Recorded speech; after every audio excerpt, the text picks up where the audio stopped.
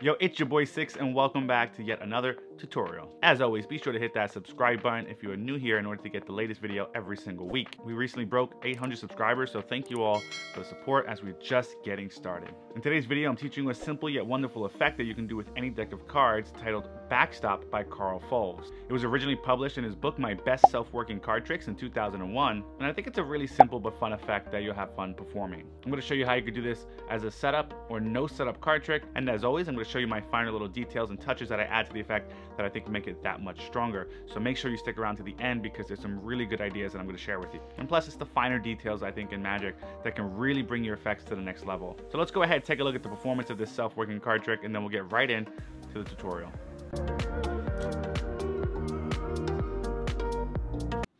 Alright, so let's take a look at Backstop by Karl Fulves. I'm going to begin by giving the cards a little mix like this.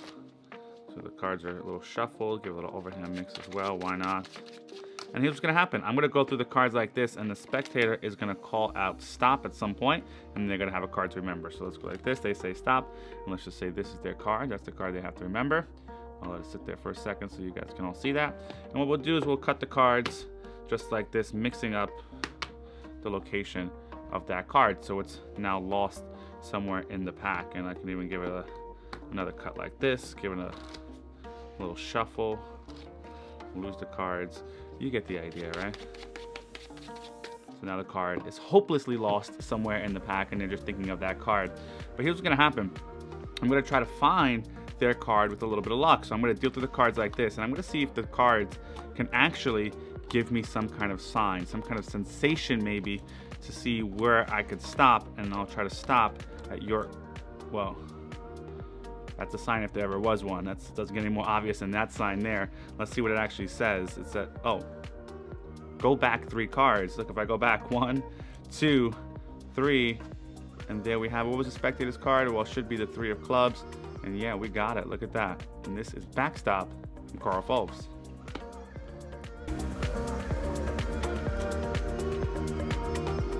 Let's go ahead and get into this explanation. Yeah, this is a fun little effect. Super easy to do. It'll be very quick to teach you.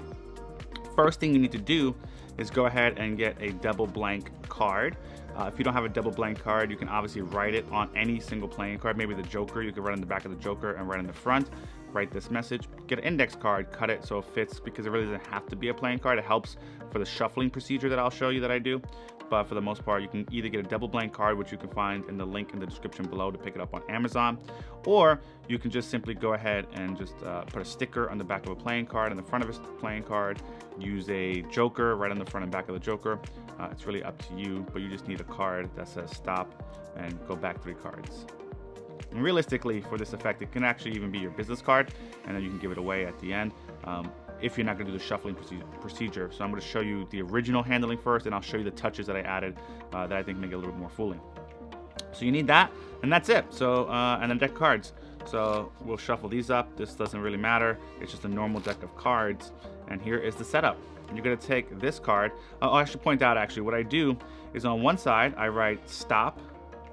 Then what I did is, because I know I hold the deck in my left hand like this, and I know I'm going to show the card like this, I wrote stop here, and then I flipped the card over, writing go back 3 cards in this position. The reason is because I don't want to show stop, and then if I wrote it the other way and turn this over and this is upside down now, then I have to flip the card. When you're performing, you want to avoid little things like that. So my suggestion is simply to know how you're going to display the card when you deal to it. So it stops here, I can show it, and I know I turn the card over this way all the time, so when I turn it over, it's gonna read perfectly to the spectator. I don't have to reorient the card at all. So that makes a really, really useful tip for when performing, because you don't wanna get stuck in the cards upside down and say, oh, what does that say? Oh, and then you have to flip it. It's just a little sloppy, and you wanna avoid that. So my tip is to hold the deck in your hand, how you're gonna be dealing, write it this way first. So you have stop on this side, then flip the card. However you flip the card, if you flip the card this way, write it the proper way. However you turn your card over, I turn mine end for end, and then you write go back 3 cards. So this way, every time you perform it, it displays perfectly for the spectator. So that's what you need. I'm going to place that in the 3rd position from the top. So 1, 2, 3. That's where that stop card now goes. And that's my setup. That is it. So if you're wondering about shuffles, I start by shuffling myself.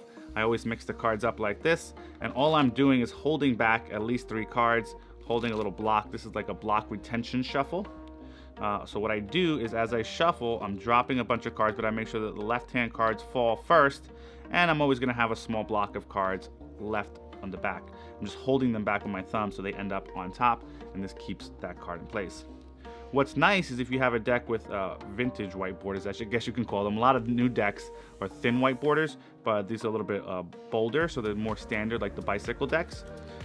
What's nice about it is that you can spread the cards, and because it's a double blank card, no one's really going to notice it.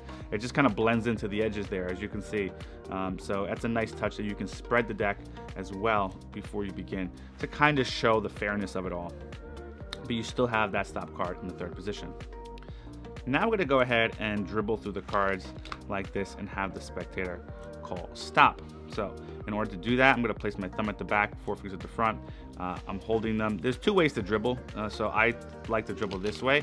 And what's happening is that my index finger is pressing down, my thumb has some pressure, my fingers have some pressure. It's a very light pressure. And then my index finger is kind of pushing the cards down out of my hand as I gently let go. So this is just a dribble with the deck of cards. An even easier way is to do it from the corners. So if you just put maybe your second finger this corner, thumb at this back corner, and index finger on top, you can do it from the corners. I actually tend to do it more on my 3rd finger for whatever reason, but that's another way in which you can do it. It's really up to you, however you dribble the cards. So I'm gonna go like this, spectator call stop. To be honest, if you're not familiar with the dribble, you can literally just have the spectator cut a packet of cards, and then you take it back from them and say, take a look at that card. So if you're not sure how to do a dribble, it's new to you, just have the spectator cut half the cards, tell them to hold it, say, perfect, we're gonna take a look at this card, just grab it out of their hand and show it to them and go from there. So now we have the card, which is the 5 of spades. And what's gonna happen is now I'm gonna cut the cards. So I'm gonna take this packet, bring it to the right, and now I'm going to just do a cut with this packet and a cut with this packet at the same time. So what really takes place is that 5 of spades is now going on top of these 3 cards that we set up in the beginning. These are 2 random cards and then our stop card. So by doing a single cut, it positions that selection 1, 2, 3 cards away from the stop card. So again, you dribble down, they say stop, you show that card, you bring it to the right, and now you just do a cut with both packets. So I just did a cut, that's it. Now I'm gonna take this packet, cut the left-hand packet, so the one with the selection goes into the middle of the other packet. It's that simple. It's really that easy. It really couldn't get any easier, to be honest. And now you're set to perform the trick. So you can now deal down and just start dealing. In the original, this is where they pick up and start dealing. I don't do that. I do a little bit different, but let me show you the original version and then I'll give you my tips. So now you just start dealing through the cards and you say, I'm gonna get a sensation from the cards, see if the cards can send me some kind of sign as I deal through, just like this. I'm gonna see if the oh, there's my sign right there. It doesn't get any more obvious than that. Now it says stop, so I stop. I'm going to show the other side. Let's take a look at the other side. Show that to the spectator. It says go back 3 cards.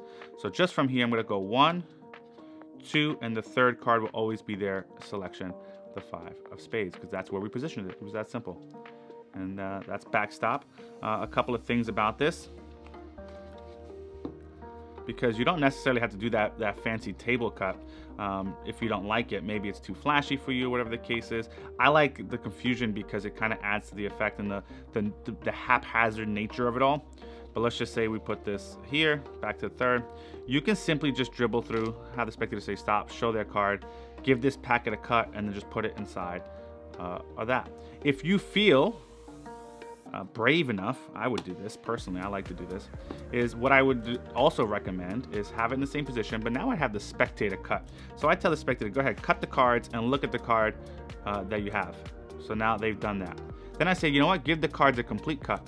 And this is all happening in the spectator's hand. So you're trusting your spectator not to drop the cards here. So they cut, they look at their card, the 3 of spades, say, go ahead, give the cards a cut. And then you say, lift up a packet from the table and drop that inside the middle. And you let the spectator do all the work. You don't even have to touch the cards. And I think that makes it even stronger if you do it this way, because you've never touched the deck. And basically they set it up in position for you. So that's another way in which you can do it, by having the spectator do all the work. And now you can go ahead and deal. You can also give the cards a few cuts.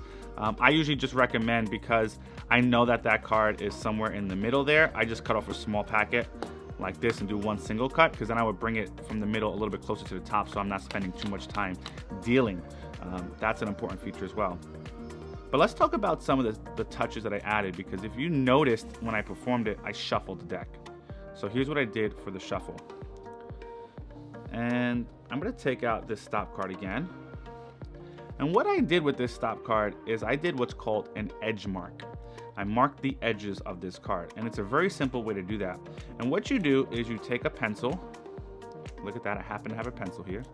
And you're gonna place the card on its side, and you're gonna take the edge of the pencil like this, and you're simply just gonna gently go over the edge of the card. And what you're doing is you're just simply making that card a little gray, right? You're discoloring it just a touch. So I'm gonna go like this. Again, on the other side, you wanna do it to both sides, obviously, because just in case the card gets disoriented, you can actually find it on either side. And now I have an edge mark on the card. Now what you're thinking, what does that do for me? Well, I'm gonna put this back inside the middle of the deck here, because now you can see that now this is, I mean, I just did it twice. I had it already set up from the beginning, but you can actually see now that there is a little bit of shading for that one card, and that's on both sides like this, right? So now I can see where that stop card is in the deck, and that can actually help me a lot. So the way in which I do this is that now that I have that edge mark card, is that I can now go ahead and simply cut the packet, because from the back I can see it. So, or I can pick up the deck and see the edge, and all I'm gonna do is just cut, because I know once I did this move. So let's go back to the beginning for a second here. This is third from the top. That's the edge mark card. They said stop somewhere. They look at the card. In this case, it's the 10 of clubs. We can do the cut, drop it into the packet, just like this. Now I can pick up the deck, and I know, because I understand the procedure of the trick, that their card is going to be the third card up from the stop card. So I want to cut beneath my portion that is shaded. So I see my mark card. I'm going to cut a few cards underneath that, right? And then I'm just going to cut that to the table. Now I know that the block at the bottom has their card and my edge mark cards. So just like I did before with the shuffle holding the block on top, I can now do the other way, where I hold the block at the bottom. And what that looks like is this. I'm going to cut the top packet over to the side. In my right hand, I'm going to drop a few cards. So I'm going to drop at least 5 or 6 cards past that that mark, just in case, right? So I can actually see the mark on the edge, and what I'm going to do is to drop a few cards past it. I got to get at least 3 cards past it, but I drop a few, and once I pick up that block, I can shuffle the rest of the cards together. And as you can see, there's a good block there, so I'm not risking shuffling the spectator's card at all. And again, I can just grab a small packet from the top, do it again, drop a huge block, shuffle it in, and it just looks like I gave it a few shuffles. Finally, because I know that block is at the bottom, I can shuffle this whole packet on top. And the way, instead of cutting this packet and positioning that card a little higher to the top, which you could do, you can just simply give it a cut just like that, and it's going to place it somewhere in the middle. I like to go ahead and do an overhand shuffle. So since my mark card there is at the bottom, just want to make sure you guys can see that there clearly. Now that my mark card is there at the bottom, I'm just going to do an overhand shuffle just for about half the pack. Right, so I can stop here, because this is about how much I'm going to deal, and I'm just going to take this whole packet and drop it on top. And once I drop that whole packet on top, I am now set to deal. The position is set up. Now I just start dealing. So I'm going to see if I can go ahead and stop at a card. If I get a sensation, the cards can send me a sign. There's my sign. Stop. Count 3 cards. Go 1, 2, go back 3, and I find the spectator's 10 of clubs. So this is a really cool way in which you can go ahead and build this all together. It's really nice when you add those shuffles in. It makes it even more fooling. So I'm going to show you how I actually set this up beforehand, because I don't always do this trick as the first trick, so you don't want to have that set up sitting there. But what I would do, honestly, is I have that set up on top, but what I use is I use the 2 jokers instead now. So those 2 jokers are my top 2 cards, and the card box is empty, but I place the cards inside, and now I'm set to go whenever I want. However, if I don't want to perform that effect, because I don't always perform this effect, and on top of that, I don't always use the jokers. I almost always leave the jokers inside of the deck. But what I do is I can now go ahead and just hold back 3 of those cards as I take out the rest of the cards. So I can just take the cards out and just count to myself 1, 2, 3. Nobody's paying attention. Nobody knows what's going on. I'm simply taking a deck of cards out of the box, so there is no heat whatsoever. Now I can perform with these cards, do a few tricks, and when everyone's guard is down, I just put these cards back so they're towards the top, and now I slide this deck inside. And then when I'm ready to perform this specific effect, I take out all the cards, and now the jokers and the selection, the stop card are in the 3rd position everywhere they need to be, and now I can go ahead and perform this trick. If I didn't want to perform this trick for whatever reason, I can just simply go to the box and say, oh, I have the 2 jokers here, leave that 1 card, take out the 2 jokers, and just never talk about the card in the box and completely avoid it altogether if I didn't feel like performing that effect. So that is just yet another option for you. Now, I personally recommend that you do the version in which the spectator cuts the cards themselves, because I tell you, it will amaze them beyond belief. So it goes 3rd from the top like this. You place that deck down. You tell the spectator, go ahead, give it a cut. Look at that card. In this case, it's the 2 of clubs. Say, give the cards a single cut. Lift up some cards from the table. Drop that packet in the middle, just like that. And now I can turn around after all that was done with the spectator. I can come, give my cuts, give my shuffles, whatever the case may be. Give a little overhand shuffle to bring that packet to the top. Start dealing. Stop when I see that stop card, and now I can go ahead and count back 1, 2, 3 cards, and then we end up with the spectator's card, and it is absolutely fantastic. My recommended version is doing that with the shuffles, and you have an incredible effect on your hands. There you have it, folks. That's it for today. As always, be sure to subscribe if you enjoy the stuff you're learning on this channel, and I will see you in the next episode. You see the drippy, I'm fitted up. Hop in my car and the giddy up. Secure the bag, yeah, I get the bus. Pick it up, pick it up, pick it up. You see the drippy, I'm fitted up. Hop in my